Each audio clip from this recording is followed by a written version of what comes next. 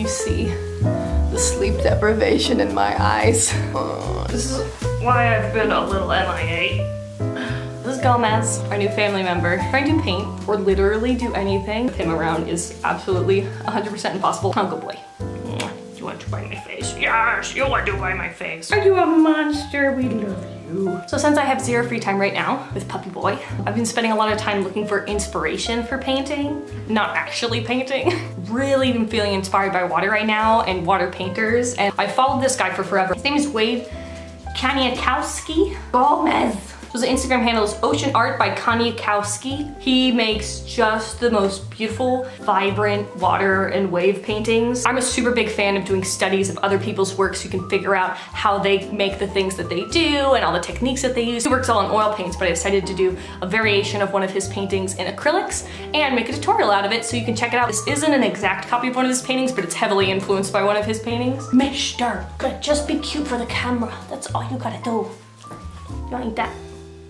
Vindy's looking at him like he's an idiot. So this is a simple acrylic wave painting that's intermediate to beginner. If you're a beginner and want to make this, go for it. It's pretty simple and I think you're gonna enjoy the process of it. My intention for this piece was to go for Wade Koniakowsky's style because I'm so into it and want to learn from him. Also to go loose and kind of rough and not really worry about making everything super smooth or super detailed. So it's not a long one, it's a quick, loose painting. So let yourself just have a fun time with this.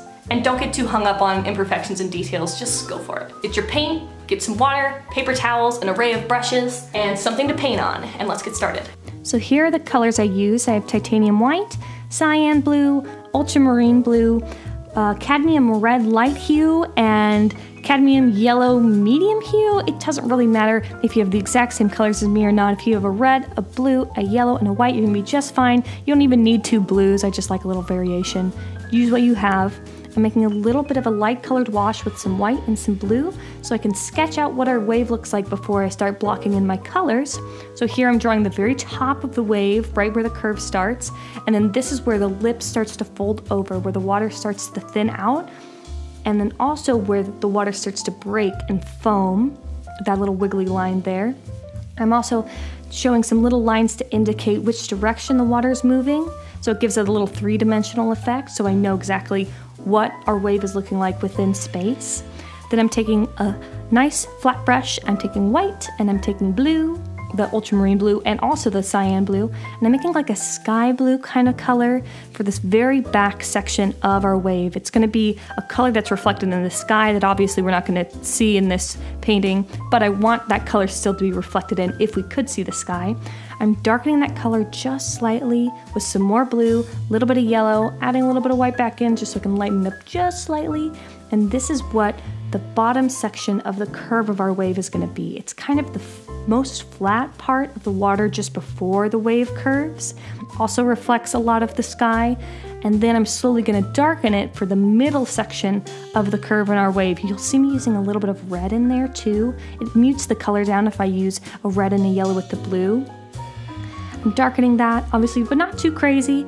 And then I'm blocking in this color here, kind of using my brush strokes to generally follow the motion of the waves, those little lines we'd sketched out before, but not exactly. What we're doing here is blocking in color. So like it's looking sketchy, you can see through to the white still, the brush strokes are very, very evident, but that's okay because we just want some color to work on top of first, and then we're gonna go over again, do all our details. This is another lighter color that we added a little bit of yellow to, so we can see that light is starting to come through that wave a little bit. We have a little bit of a transparency effect as that starts to turn into a lighter teal, like we have little rays coming through our wave. You also see me blocking that in at the top of where our wave is, but not fully. Lightening this color up a little bit too, blocking in the rest of where the lip starts to curl over. That's just to show that it's thin so light can get through it a little more easily. That's why it's a little bit of a lighter teal. I'm using a scraper knife to scrape off all my excess stuff. You don't need one, it just makes life a whole lot easier when you're painting if you have a little scraper knife, and a glass palette, which is what I use, I love it. mixing up a light blue again to go over that blue in the background so we can get a nice, clean, solid color. It's looking a little bit sketchy before, and you can leave it totally like that, but I just wanted to clean it up just a little bit so it was nice and solid. There was no transparent spots. It was looking really nice and clean. Also, just really quickly taking a little bit of a light blue and just stroking it through, giving just a little extra texture. We're gonna add more texture later, so don't really worry about it. Darkening this blue, and then putting it over the bottom part of the wave where the water's kind of flat just before it starts to curve again, just so that we can cover up all those little inconsistencies, all the white showing through. And again, darkening for the middle color, adding red, adding yellow, and kind of moving in the same direction as I want the water to move, brushing that on, and you can see me kind of crossing over. I'll mix up the light blue and the darker blue to create like a transition color. This isn't a painting where I'm really focusing on blending. Instead, I'm working on layering the colors on top of each other. I want this to have a loose kind of feel. I'm not worried about perfect blending, perfect details. I want this to be a fun, quick, loose painting. Lighten that up, added a little bit of yellow, creating a teal kind of color as another transition color up to my lightest color, and adding that too in the area where the wave is starting to break, but it also has some transparent water. Getting blue in there, getting yellow in there, adding more white, lining that up as we get to the part where the water is really, really transparent. It's almost like a jewel tone because of the light hitting the water from the back. We're adding that to the top there.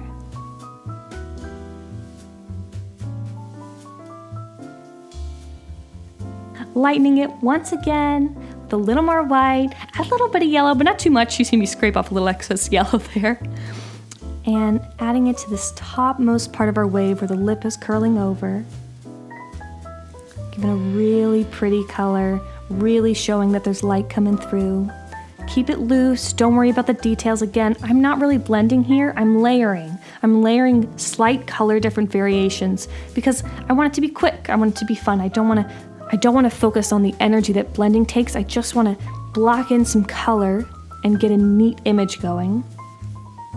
So now what I'm doing is I'm taking pure white and a little bit of ultramarine blue, and this is where I start drawing the shadow of our foam. So usually you think of foam on a crashing wave to be white, but the shadowed area of that, instead of making that gray, adding black to our painting, which can really make it dull and muddy looking, I'm going to have the shadow be a little bit reflective of the water and make it light blue instead. So you can see me drawing in places where I want the crashing part of the wave to be nice and shadowed. I'm taking a much smaller brush here, a little liner brush, and I'm drawing in these tiny little tendrils, these little arms of foam that start to grow up and down on a wave. You'll see them, they're just little bits of foam that are kind of just like wandering around. I want them to generally follow the shape of the wave, and I'm keeping this light blue color to the top half of the wave because it's slightly shadowed again with that light blue instead of just going pure white. We have a little bit of light coming through the back, which means the water is shadowing that part of the foam as of right now, and as we move further down, the water is going to start to become lighter, not the water, the little foam tendrils, they're going to start to get lighter and become bright white because the sun will be able to hit it because it's coming over the wave. Does that make sense? Maybe not. You'll see. It'll make sense once I do it. I'm lightening up our light blue just a little, adding some more white to it so it still has a hint of blue in it, but is it's not quite pure white yet. And I'm taking that and I'm kind of, again, using this almost as a blending method. I'm layering this color so there's a little bit of a transition between the light blue and the pure white. I'm taking my little liner brush and I'm adding just a little bit of details like that foam in the background. I'm kind of scrubbing on some loose look, like maybe there's some little bit of water flicking up from that foam. And this is where I start to create the transitions of these little foam tendrils just right at the center part where our watercolor is starting to get lighter from that dark middle part. And I'm also adding it to the little rim of the lip of our water where it's just starting to curve over. Now, taking pure white and a little nice filbert brush, love using filbert brushes, and I'm adding in the rest of the foam tendrils. And I'm making these a little bit thicker. You can see I'm using a little bit of a bigger brush. This is a variation of a painting by that artist Wade I was talking about earlier. So just let it be loose. I'm just sketching this on. I'm not worried about making it perfect. I'm just kind of following the flow of what I think water would be, and then adding in little bits of this foam wherever I think it's necessary. Making sure not to go over the parts that I'd made shadowed, because I want to show the difference between the shadowed part and the light part. And then I'm also taking this white and I'm dabbing it on the part where the foam is crashing. I want the tapping motion to give that foam some texture.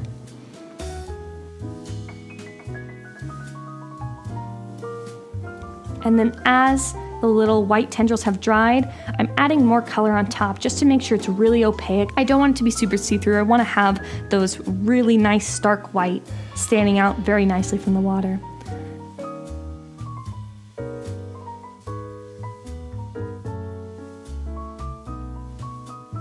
I'm taking that liner brush again, just using that pure white, and then really in fairly small amounts, adding in the little highlights or little foam bits. I also want to show the curve of the lip of that water, so I'm making these tiny little curved lines to show the shape of the wave, that it has dimension to it. And I don't want to go overboard on this. I want it, you can see me using a very light little stroke. I don't have a lot of paint on my brush when I'm doing that. I want it to be pretty see-through. I'm taking that same brush and adding little details, little dots, little bits of foam that are spraying up, water that's kind of splashing into the air a little bit. This is the part of the painting where the details are the main point. The bulk of the painting is done, and it's all about you choosing what little elements you want to continue to add to your painting. There I am using my scraper knife again, cleaning up my palette. Make sure that's nice and clean for the next colors I make. So I'm taking white and yellow and blue, that's cyan blue, and I'm making this light teal kind of color so I can use it for more detailed elements of our painting.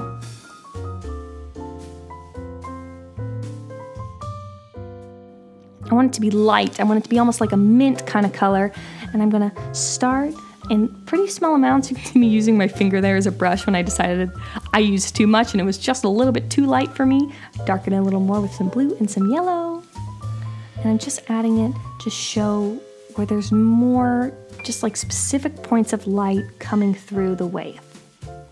The lighter the color on the wave, the more light is coming through it. The darker, the less light. So we can imagine, because it's thinner and higher up, the light's coming through this top part of the wave much easier than the lower part of the wave, which is kind of dark. Taking this little brush, I'm just scrubbing it on. I don't have a lot of paint on my brush here, kind of like dry brushing this. And again, making it have this kind of loose effect. I'm not worrying so much about perfect brush strokes that are nice and beautiful and even. I'm just blocking in this color to get this neat effect.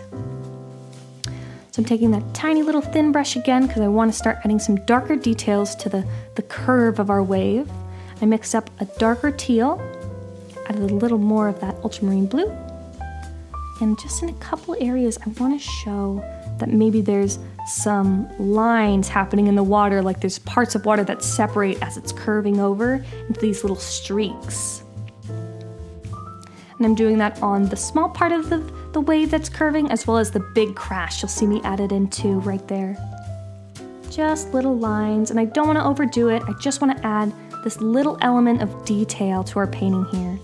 And this is all up to you. If you decide that you're not into these details that I'm adding, you can do different ones, you can leave them out, do whatever you want, do whatever you feel is best for your painting.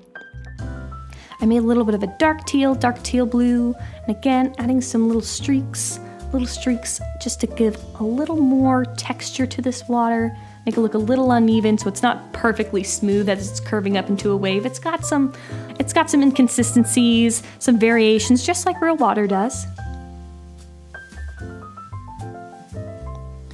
Adding that down to the lower parts, as well as the central part. I kind of want to keep it mostly to the center, but I'm letting it kind of glide down to the bottom and a little bit higher up as well.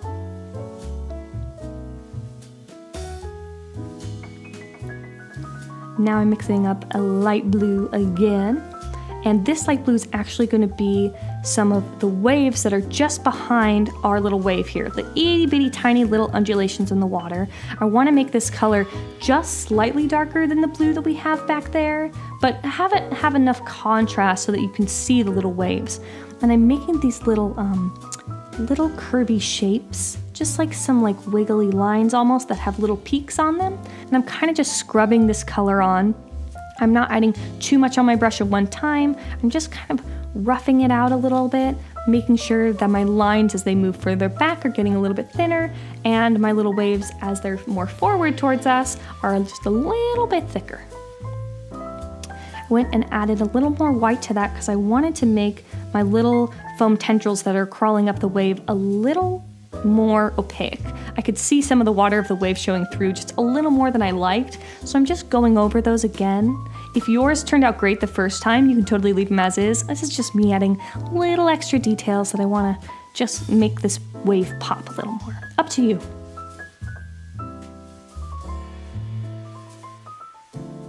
These tutorials are just a guide for you to paint these images. You don't have to do it exactly the same as me. You can change up whatever you want. This is all about just showing you the process of how I interpreted another artist's style and piece and converted it into a tutorial.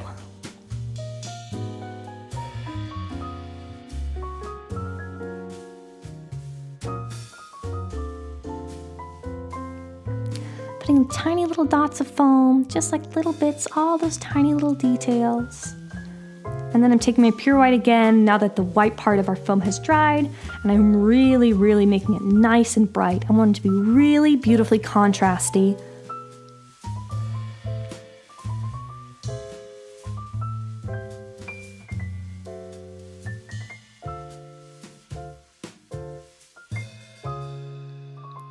Filling in all the spots. Take your time with this.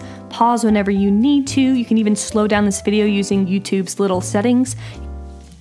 Whatever you need to do to make this painting happen, take your time, have patience, or rush it and just make it kind of loose. Either way is great. Do whatever feels good for you for this painting. Adding in some more foam details to the part where the wave is crashing a little more. Some of those little white streaks of foam are curling up into the wave. Adding some just little dots of foam that are just flying around, flying up. Little dots, all the details. You do what feels right for your painting.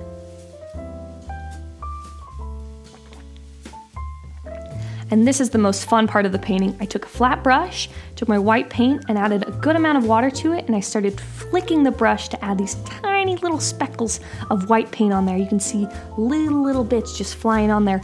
I haven't really done this very much, so I wasn't sure it was gonna turn out, but I ended up really like it. I tried two different methods where I take my finger against the brush and flick the actual bristles, and then I also tried pulling on the handle part of the brush so that the paint flicks on there as well. I liked both methods separately, and I took my time doing this. I kind of started out a little conservative and then decided I wanted more speckles. You do it as much as you want, get a feel for it, but after that is done, your painting is totally finished. There's your little wave, looking beautiful.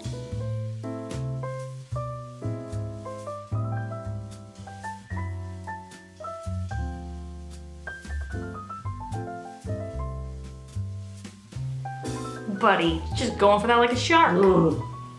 What is your problem? So there's that little wave painting. Like always, if you have any questions about this painting, let me know in the comments below. Try and get to as many people as possible. Make sure you check out Wade Koniakowsky. I keep messing up his name. Koniakowsky. I pray to God I'm saying that correctly. I'm sorry, Wade, if I'm saying that wrong. I'll have links to his stuff in my description. If you want to voluntarily support me and my channel, I have a Patreon where I've got some cool rewards for people who decide to support me monetarily. So like always, for my $5 and up patrons, the unedited footage of this painting is gonna be up for you guys. If you want to try and follow along at a slower pace, I feel like you're probably gonna be seeing a lot more water paintings from me in the future because that's just deep what I'm into right now. And hopefully this little man will give me time to be able to paint. Will you please?